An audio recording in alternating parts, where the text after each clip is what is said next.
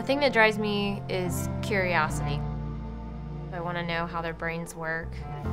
I want to know how they're being impacted by the ways that we're changing our planet and what we could possibly do to try to help them. My name is Hollis Woodard. I'm an assistant professor of entomology, and this is how I work.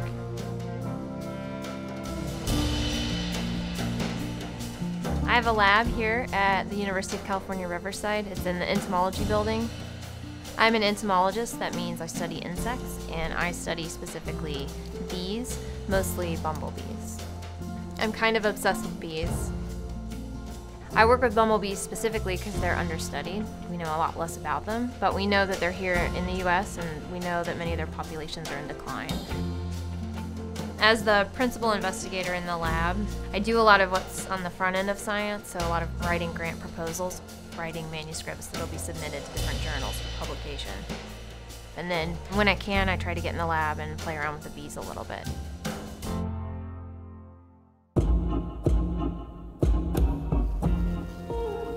The two main bumblebee species that I've worked with are Bombus impatiens and Bombus terrestris. I've been stung thousands of times. The most I've ever been stung in one day, probably 20 stings, which is actually pretty low for someone that's been a beekeeper. You get used to it, just brush it off. When they're young like this, their cuticle isn't hardened, even if the sting is protruding. Sometimes they can't get you, but it's a little dicey. My favorite part of my job is getting to play with the bees. So I love to set up a different experiment, predict what I think is going to happen, and then actually do the experiment to see if what I think is going on is actually happening. Bumblebees are very charismatic. They live in these social groups where you'll find cooperation between individuals, but you also see conflict and fighting, and sort of plays the edge between cooperation and conflict. It's one thing to know that a group of bees lives socially, but it's another thing to try to understand how they actually came to be that way. So one of the ways that we can do that is by looking at bee genomes. To do that, we put bees in cages and feed them different diets. Then we collect them into liquid nitrogen.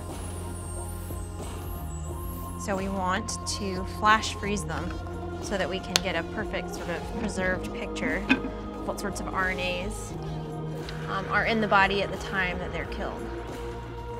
After that, we will dissect out their fat bodies, and from those we will extract RNA. And so to extract the RNA, we have to homogenize the tissue. We add different reagents and remove the RNA from the sample, and then we quantify how much RNA we've been able to extract from each sample. So we're using molecular approaches to try to answer questions about bees that people haven't been able to answer before.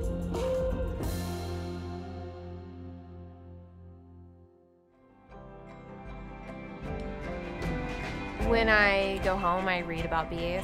I do some gardening and plant things that I know will attract more bees. On the weekends, if I go hiking, I'm always looking for bees. I've dedicated my life to studying bumblebees. I'm incredibly lucky.